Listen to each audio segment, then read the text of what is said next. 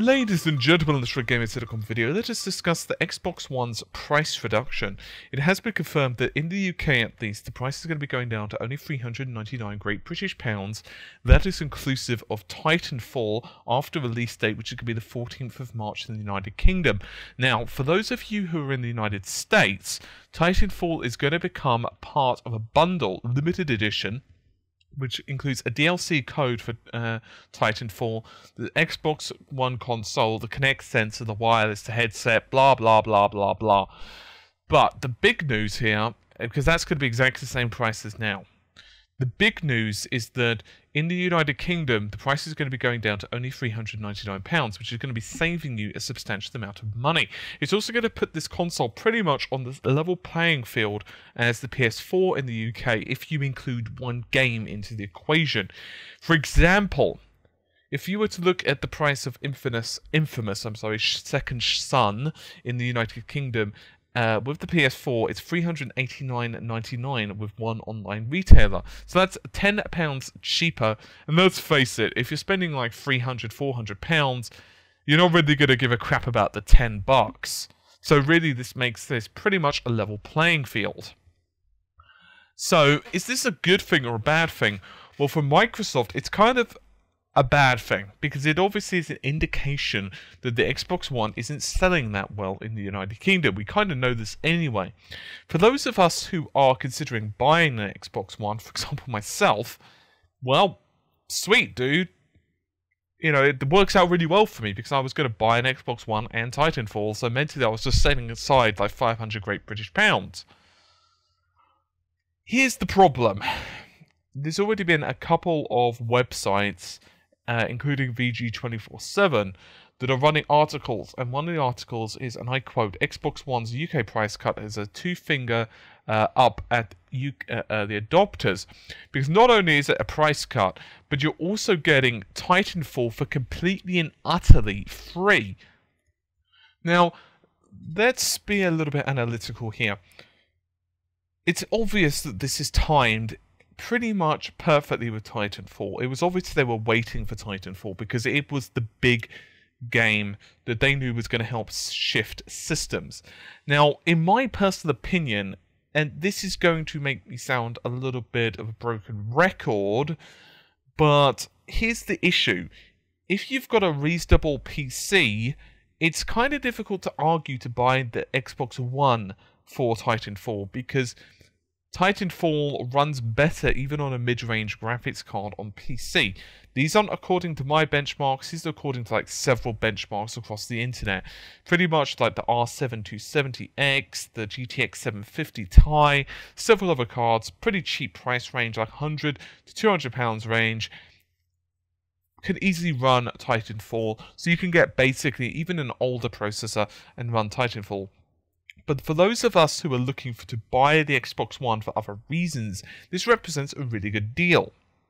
The problem is, well, there's been a couple of problems. Firstly, many people have criticised the price of the Xbox One's initial launch.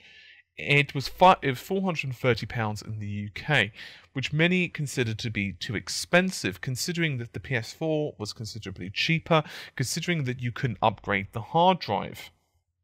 Many people are going to cite the fact that the Xbox One isn't as powerful in terms of both, well, memory and GPU. But to be honest with you, I don't necessarily feel that that's a selling point for either the PS4 or the Xbox One. I more feel it's got to do with the games in this particular case. But even if you were to count the performance difference, for many it was very much a case of, look, most of the games out at the start were multi-platforms, there's not been that many exclusives, so most people just opted to buy for the cheapest system. There was a couple of other issues with the Xbox One. A lot of people weren't comfortable with Kinect, which I kind of felt silly. I didn't really think that Microsoft was spying on you or anything like that, which of course were the rumours going along early on. And Microsoft definitely were hurt with the whole online DRM thing. In fact, I saw some people posting, well, images of inside physical stores where the employees there, the people working, the staff, had to actually write out signs that were surrounding the Xbox One, or even the entrance saying, paraphrasing here, but basically, did you know that the Xbox One is not always online only? Did you know that you can trade in disc games? That type of thing. And that's obviously a symptom that there's been a lot of misinformation about the system. Now, obviously, GDC is coming up soon, but it's been confirmed that Microsoft are mostly focused on E3, which means that a lot of reveals are obviously going to have to wait for a certain amount of time. So there's two ways that you can look at this. You can either look at this as a really great deal if you've not bought the console yet and you're thinking about doing so within the next couple of weeks. For example, you want to get TitanFall, you want to get Destiny, and so on, and you think, you know what, this is a great option, it's a great opportunity, might as well pick it up now. On the other hand, if you're an early adopter, particularly if you've just recently bought the system in preparation for Titanfall, although to be honest with you, it was fairly evident that there was going to be a Titanfall package available, but obviously we didn't know the price point, and a lot of people assumed it was going to be like the $450 mark, which was the price of other games packaged in with the Xbox One in most retailers within the United Kingdom. But let's assume that you've already bought the Xbox One. Let's say, for example, you bought it a month ago, and you bought that with, let's say, Dead Rising and another game.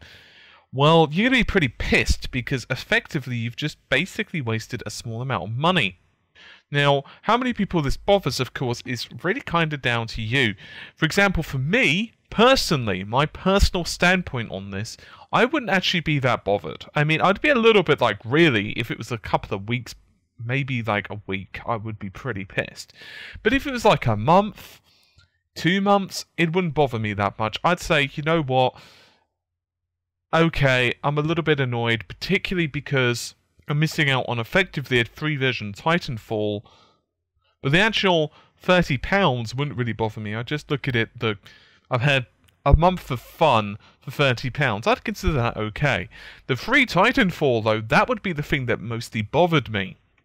I'm hoping Microsoft give this as like a retroactive thing for early adopters, but honestly I don't really know if they're going to do that.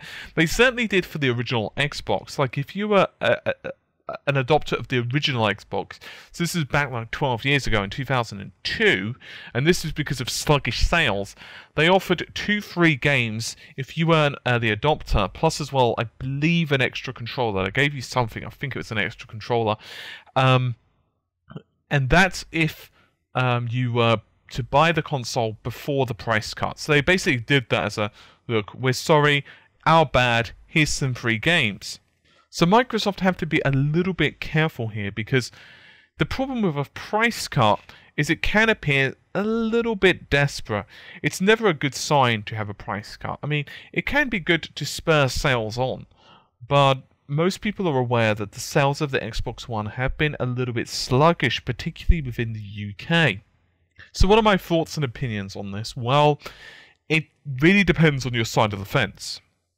If you're someone who wants to buy the system within the next couple of weeks, it's a great option, it's a great deal. Even if you're within the United States, it clearly makes sense just to wait for the Titanfall bundle to appear. On the other hand, if just a couple of days ago, you'd walked into your local store with whatever amount of cash it took for you to buy the game in a couple of games in the system, and you're just now sitting there thinking, well, I basically wasted, or I've lost out on anyway, at least £50 to £70, because let's face it, Titanfall is going to retail at least £40, plus as well, in addition to that, the £30 for the console itself that's saved. You know, you're looking at about £70, possibly even 80 depending on the RRP of everything. And so that would piss off quite a few people, which is not really a good sign. So my opinion, it's great for Microsoft in the long haul. It will be part of a strategy to obviously try and get the system out to as many people as possible. But it also gives a lot of ammunition for those who are just recent users of the system. But here's the thing, it doesn't really matter when you Okay, let me rephrase. It doesn't really matter when Microsoft chooses to do that price reduction. Someone's going to be pissed.